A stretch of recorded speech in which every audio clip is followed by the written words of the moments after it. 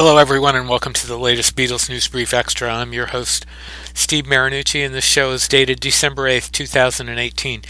Let's start with some chart news from the UK from officialcharts.com for December 7th through 13th. On the album's top 100, the White Album is number 37, down from number 23 the previous week, and the Beatles one is number 93, down from number 85. On the singles top 100, the coming back to the chart at number 62 is Wonderful Christmas Time by Paul McCartney. On the audio streaming 100 at number 28, back on the chart is Happy Christmas by John and Yoko, and number 31, also back on the chart, is Wonderful Christmas Time by Paul McCartney. On the music video 100 at number 23, up from number 24 last week, is 8 Days a Week, The Touring Years. At number 27, up from number 47, is Imagine Give Me Some Truth by John and Yoko. At number 31, down from number 30, is The Beatles Anthology. And at number 37, down from number 23, is The Last Waltz, which of course has Ringo in at the very end. And on the compilations, number 3 is Now That's What I Call Christmas. That album features both Happy Christmas and Wonderful Christmas Time. 2 new Paul McCartney archive collection releases came out this week with remasters of Red Rose Speedway and Wildlife. We haven't had a chance to listen to everything yet, and we'll be talking more about them on future shows, but here's 2 early observations. Their remastered Red Rose Speedway sounds wonderful, and Live and Let Die without the orchestration just doesn't sound as good. On this day to remember John Lennon, Contributing Editor Candy Leonard, author of Beatleness, and myself talk about what John Lennon's legacy might be in the future. This is Steve Marinucci, and I'm with Candy Leonard, the author of Beatleness. Hello, Candy. Hey, Steve. How you doing? It seems to me that because of the album, because of the Double Fantasy album, and because of his reemergence, there was a lot of expectations on the fact that he would have been doing a lot more and possibly touring, and which Yoko has said they had been considering. But what do you think, Candy? Yeah, I think that the fact that he had just emerged, there was the Playboy interview and those wonderful photographs, and the record came out, and it was, I think it actually made it more traumatic for those of us who loved him so much. It made it because he was right back there on our front burner again. Not that we ever stopped thinking about him, but he was. There was so much forward momentum in his work and the interviews. They were out and about. They were. So yeah, I think that it added to the shock of it. And the interviews he gave were some of the best interviews, and the Playboy interview were some of the best interviews that he had ever done. They were forceful. He had a lot to say. I haven't read the Playboy interview or the Rolling Stone interview in a long time, but I did listen to that long BBC World Service December 6th interviews, a long interview. I listened to it recently because I've been, thinking about him. I wanted to write something, and I was struck by how positive he sounded and forward-looking, and talking about how he needed to get, even though he had his green card, he still got hassled sometimes when he traveled. It was hard to travel freely because of the he needed to get his record cleared. He was going to look into it, and it was just. He was so alive and positive, I thought. I didn't hear much snarkiness. He was like reviewing some anecdotes and things that, his take on, things that had happened in their story that people knew about. But I didn't hear him sounding angry then in that. Obviously, marriage with Yoko had helped him a lot. You could see it in Woman, the song Woman, and that video is so cool. So it is beautiful. Where do you think they would have gone musically? What do you think they would have done? Now, when you say they, you're talking about the two, John and Yoko? Mm-hmm. I I don't know. I mean, they were talking about, he was in this interview, he was talking about new wave, and he was mentioning, he mentioned the Pretenders, he mentioned B-52s. That's how long ago these were new bands, right? Right. I think they might have gone in sort of a punk disco. I think was where it was going then. Like club music, maybe. Well, the one song that I look at that is probably the key to the whole thing is "Walking on Thin Ice." Yeah. I think they would have gone in that direction. I think they would have been very experimental. And in fact, I believe I asked Yoko about that in one of the times I interviewed her, and she kind of said the same thing. Although obviously, I mean, there's no way of knowing exactly what they would have done. You never know. I mean, she might have wanted to go back to doing, different kind of art, and he might have gotten a band together. I mean, we just don't know. I mean, who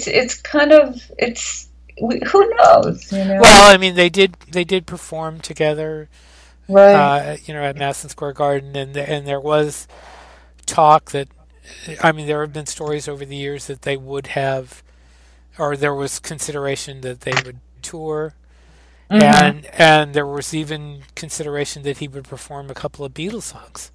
Wow! And he was not against performing Beatles songs. He did perform them with Elton John that night. So I wouldn't expect him to be. I mean, he might have denounced them on his first album, but I don't think he would be averse. I mean, it makes sense to me that he would feel fine about doing Beatles songs. And it would have been really kind of interesting to see where he would have gone, say, today.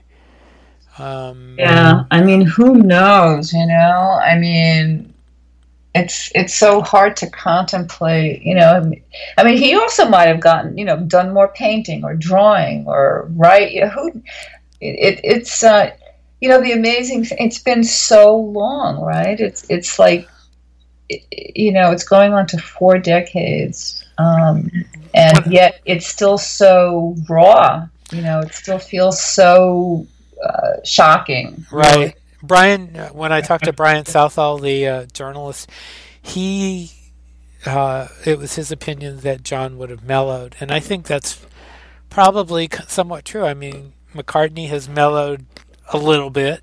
Well, people mellow with age, like wine and fruit and cheese, Right, and Ringo has somewhat mellowed too, and I think they all would have. It would have been fun to see what would have happened. Yeah, I mean, I think John was easily bored. He always wanted to be doing something. I mean, he liked sitting around doing nothing, but he also he was restless, and he had a drive to express himself. And I think that he would have been doing that in some way, probably music. I mean, I always wonder about his political activity. Would he have been involved in the no nukes movement or things like that, and then I think, well, today, my God, like, what would he be saying about the rise of fascism in Europe today, or Trump, it's just hard to imagine him as a presence in the world today, looking at these things, Yeah, I mean, there was that theory several years ago that he would have turned conservative, which I think is a ridiculous idea. He would. Well, is that based on the belief that is it that when people get older, or because he was so wealthy? No, there was some other thing to latch onto, and I can't remember what it was. It was such a ridiculous idea, though. And there was just no way, especially given Yoko. I mean, I can't see him turning conservative and Yoko going along with it. Especially, I mean, that would have been very interesting to see the two of them together. Well, one of the things that they had in common was that they were both affected by the war, by World War II in different ways, and they both, the anti-war piece was very strong in each of them. And so when they got together, I think there was a synergy there, and that became their thing. And John, I think, recognized that he was in a truly historically unique position as somebody who had this never before big, platform, bigger than anybody ever had, really. Mm-hmm. And with millions of young people around the world hanging on his every word, and he would, he didn't sign on for this, but it kind of happened, and he realized it. And I think that, again, I always refer people back to that December '66 Look magazine interview. I feel like it's so informative about who John was then, and really foreshadows a lot that happened after. And he really, in the years from, say, 66 to 80, he really kind of turned around somewhat in the way he looked at the world and looked at, his fellow human beings, right? Right. Well, particularly women. I mean, Yoko, through their discussions about art and music, life, peace, war, or just spending time with her, he never knew a woman like that who was an equal, and who he respected as an equal. And I think that really, plus she was a feminist, and struggled with a lot of misogyny in the New York art world and all this. She'd been used to sort of dealing in male systems and whatnot. So she was a full-blown feminist, and she imparted that to him in a really genuine way. I mean, I think he really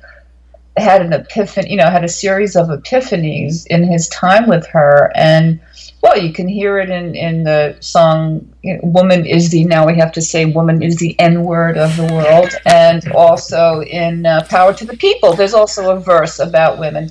So, in this interview, this BBC interview, he talks a lot of, they talk about their relationship and this and that. And she talks about what we would now call, she didn't use this term, but what we would now call microaggressions about, like, why does he have to read the newspaper first? Like, I pick up the newspaper, it comes, and I want to read the paper. It's like I'm not allowed to because the man has to read the newspaper first. So they were really working on these issues. Well, even before that, I mean, when I just saw Peter Asher's show with Jeremy Clyde over the weekend, and he plays a clip where he tells how he helped bring John and Yoko together because they met at the Indica Gallery, which he was part owner of.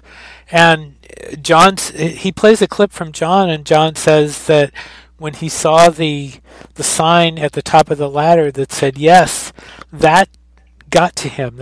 That attracted him. He said if it had said no, or if it had said almost anything else, I probably would have just gone away, walked out of the gallery and and would have not connected with her. But because of the positiveness of that, yes, that's what attracted him. He also recognized a kindred spirit. She was a little flaky in the way that he was. So they were. And that saw something in each other that was apparently very special. And that positiveness, she has held on to that. Yes, she's a very, for all the things that people criticize her for. I mean, the first thing people will criticize her music. They'll say, she's, a dragon lady. She broke up the Beatles. Still see these ridiculous ideas, sometimes on Facebook. She's always been very positive. Mm-hmm. and that in itself, is something that I mean, it goes along with the Beatles' whole love, the idea that all you need is love. Mm-hmm. She's been there. She's been all in on that from day one. How do you think he'll be remembered, 50, 30, 40, 50, 100 years from now?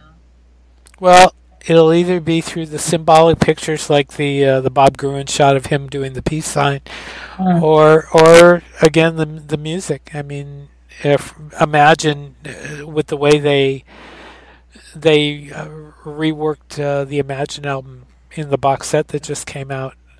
I think there's that possibility. There's all sorts of the music. I think is what will live on. Yeah. That's really all what there is.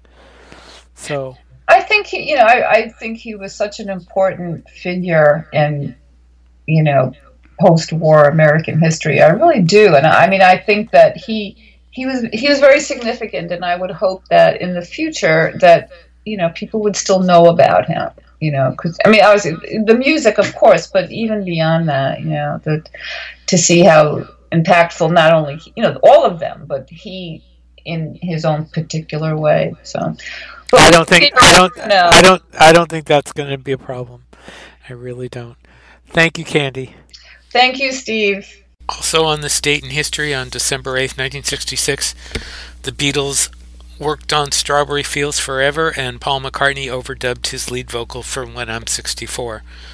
On December 9th, 1961, the Beatles performed for only 18 people at the Palais Ballroom in Aldershot, England. On December 9th, 1992, George Harrison received the first Billboard Century Award that was presented to him by Tom Petty at the 3rd Billboard Music Awards. Happy birthday on December 9th to Neil Innes, who you'll know from the Bonzo Dog Band, who performed in Magical Mystery Tour, and also from the Ruddles. You can catch our shows on fab4radio.com or on iTunes, Google Play, or wherever you get your podcasts. Please join our Beatles News and Information group on Facebook for the latest in the Beatles world, and check out our That's What I Want Beatles store page on Facebook for gift ideas for yourself or your favorite people. We hope you'll look for our next show, which you can get the easiest way by subscribing, and we hope you will subscribe. Till next time, this is Steve Marinucci saying, "Be seeing you."